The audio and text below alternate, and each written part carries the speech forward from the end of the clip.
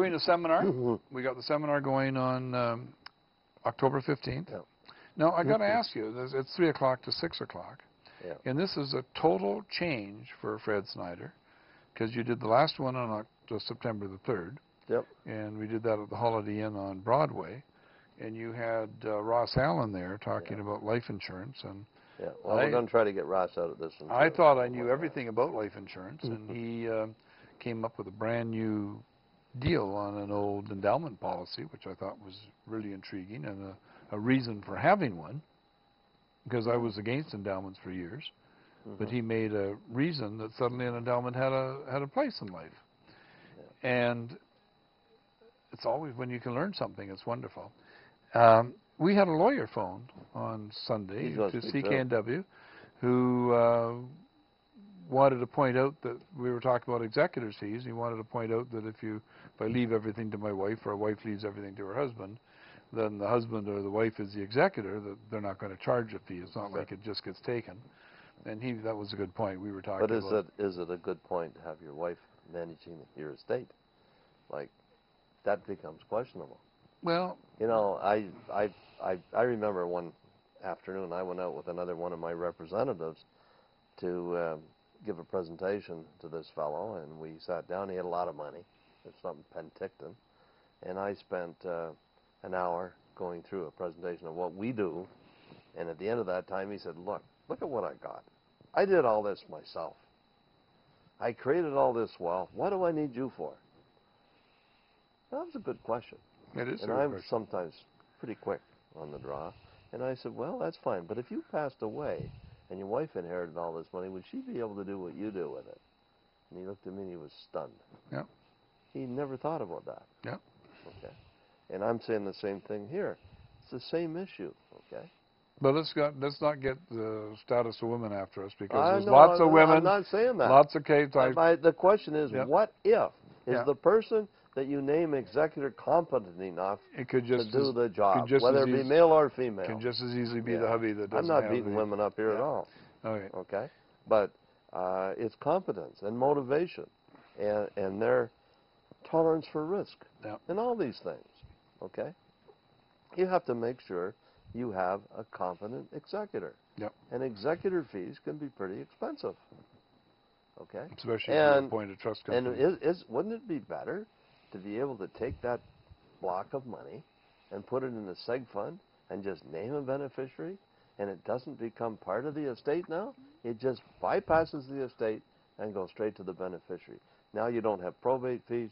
You don't even have to worry about an executor at this particular point. And well, maybe you do, because the cash goes to the beneficiary, and maybe they squander it anyway. Well, but they can go and hire somebody to be which could be you, which is what you're talking about. That's right, exactly. That can be part of the estate plan. Well, that makes sense to me.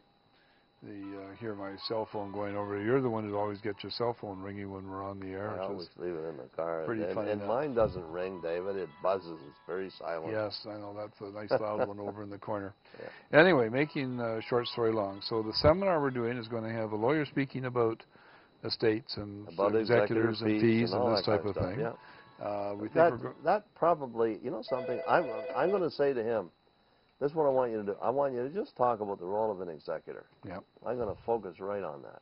Yep. Because people don't understand that role.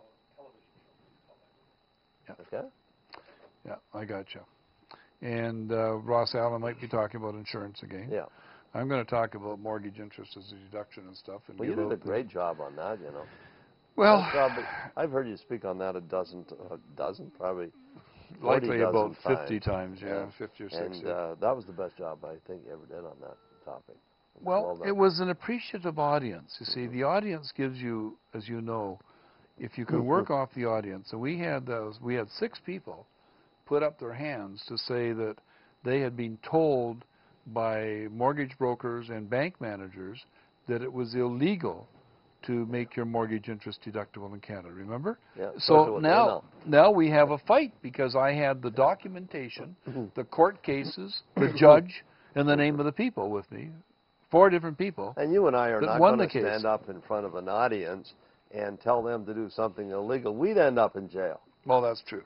And I don't know, did you see that email I sent a little while ago with about over 100 accountants and so on that have been put in jail for helping clients evade tax and money, and lawyers, and a big law firm in the States has just been, all 7 members of the law firm have been charged with tax fraud for selling funny tax shelters.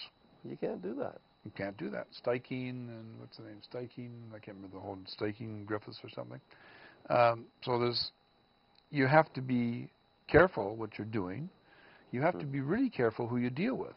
And this is just proven out to be with Gary Sorensen and Brost in Calgary, because all sorts of people. Well, you talked about Jerome Snyder. Well, Schneider was just a fool. No relative. No relation of Schneider, not Snyder. And Schneider. Jerome Schneider had premier financial services down in Georgia. I know. I know him actually. Yeah, well, I know him too. He was handing out a whole bunch of my stuff he had a whole bunch of my stuff.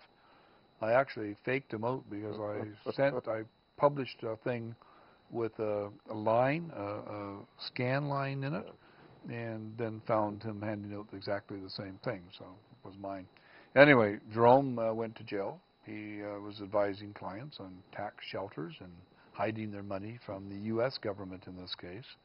And they, in Vancouver, he's a Canadian and an American citizen, but he's a dual citizen. And Jerome decided to take a vacation down in California, where he used to live. And when he got off the airplane at San Francisco, Treasury went, "Hi, Jerome." I'm waiting for you. And they charged him with stuff that would have got him 99 years in jail times about 10. And he ended up pleading guilty and accepting a 6-month jail sentence, which he served every day of, a $100,000 fine, and of course was bankrupt at that point. And he turned 1,072 clients over, and a lot of people whose names you would recognize, because he had some movie stars and some big league people. And they all got fines from a minimum of $10,000 to nobody got a fine bigger than his $100,000. But 1,072 people were fined because of that. So it doesn't pay. Well, you've got to be careful. Bad advice, David. Doesn't pay. If you're dealing with somebody who doesn't get all the information from you, if they don't ask about your will, they don't ask about your mortgage, if you deal with a mortgage broker that doesn't discuss how to make your mortgage deductible, if you deal with a financial person that doesn't discuss how to make your mortgage deductible, because will you agree with me on this? Most of the time, every single time, when I have somebody come in with a $300,000 mortgage and $300,000 in the bank or stock or securities or mutual funds or something. I'm not talking about an RSP. They've got $300,000 and they got a $300,000 mortgage. They're all dealing with a financial man that hasn't told them how easy it is to make the mortgage deductible. That's right. Insane. See it all the time. All right. See it all the time. If you want to go to the seminar, you phone Frida, 731-8900 at Fred's office. Fred's office is down at the corner of 7th and Burrard in that same building where Spence's Diamonds is and the Thai House restaurant. And you can come to the seminar Thursday, October 15th, 3 o'clock to 6 p.m. in the Pink Palace. That's the Pacific Inn Resort out on King George Highway, 1160 King George Highway. Exit 2B from Highway 99. And we'll see if our fellow Jeff from Point Roberts phones in, who gave us a call and started off with the questions this morning, or this afternoon, this evening. I bet you will. Well, it'd be good to see him. Yeah. I bribed him with a flag, remember? Right on. Everybody wants one of these flags. Any closing remarks? That's about it. Yeah, get your future going today and get yourself a financial plan. Yep, and listen to Fred 9 o'clock to 10:30 every Sunday morning on Sea Isle Radio, which is 6:50 a.m., and 5 o'clock to 6 o'clock every Sunday on CKNW, which is 9:80 a.m.